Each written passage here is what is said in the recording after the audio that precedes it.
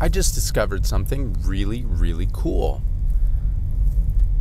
Did you know that you can use Docker to install software instead of installing it on your main machine? That's kind of interesting. That might seem kind of obvious. That's sort of the point of Docker, is that you don't have to install software on your main machine, and you can just virtualize everything. Like, that's kind of the point, right? But what I have been using Docker for basically the entire time that I have known of Docker's existence is to create virtualized server environments. But on my development machine, I just got a new computer recently, and I was like, man, one of the mistakes I made on my last machine was I installed PHP and I needed a different version of PHP, and so could I just could I just switch versions back and forth? And it was like really hard. You can't just switch versions of PHP. So I was thinking, when I got my new machine, what if I didn't install anything?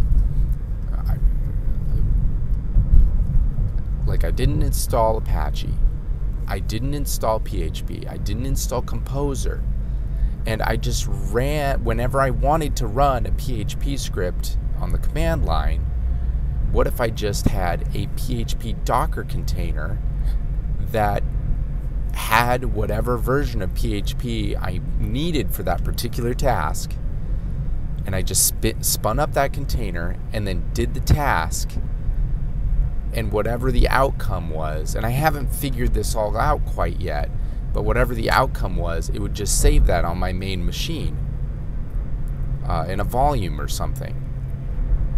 And then that kind of blew my mind. I'm like, instead of installing PHP on my new computer, why don't I just have a PHP Docker container that I use whenever I need to run a PHP script?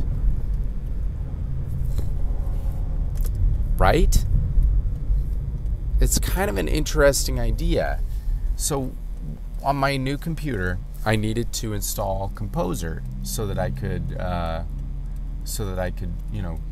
install some dependencies with Composer. And I decided that instead of a brand new computer, doesn't have anything installed, I decided instead of installing Composer, I'll just run Composer in a Docker container, run the commands that I need in that Docker container, and then bam, everything is, I have all the files that I need. And it worked. And I know that there's probably some downsides to this. Like, I don't know.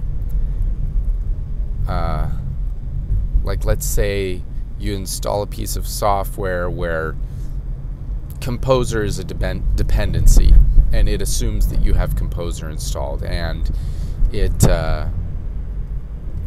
doesn't work. But those multi-dependent pieces of software, I would want to create my own Docker container that has all those softwares installed anyways.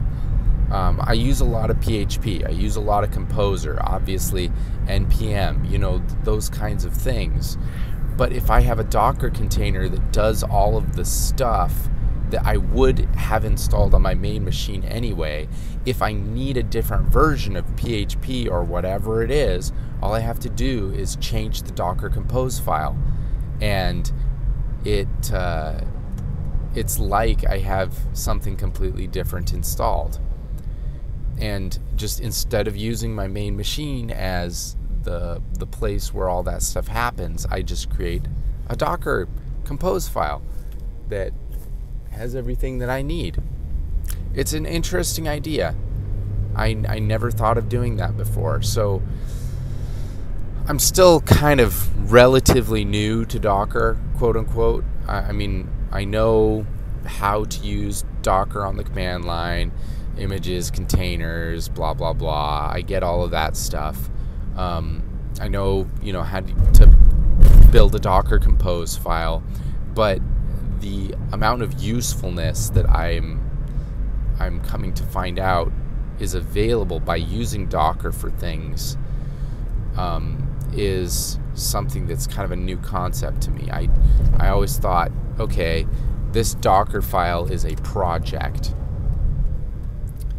but like even in the project, I would find myself using Composer on my main machine to do things in the project, and I'm like, there's Composer. I could just install Composer in the environment, or I could have a separate environment completely that utilizes Composer and PHP. That way I have a complete control of my environment. And I think that's like the point of Docker, is to be able to have complete control over your environment, which is huge. It's a really big deal.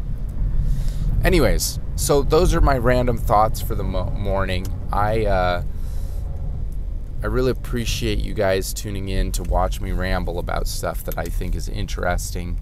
If you enjoyed this video, please like and subscribe.